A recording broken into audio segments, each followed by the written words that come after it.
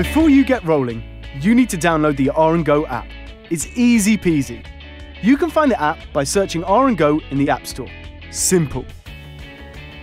Now, we need to make sure your smartphone is connected to the Twingo by activating Bluetooth. First, grab your phone and click Settings, then switch Bluetooth on. Next, activate Bluetooth on your radio. Press the Tell button. Turn the dial and select Pair Device. A 4-digit PIN will appear on your radio. Type this into your phone and wait for the confirmation code.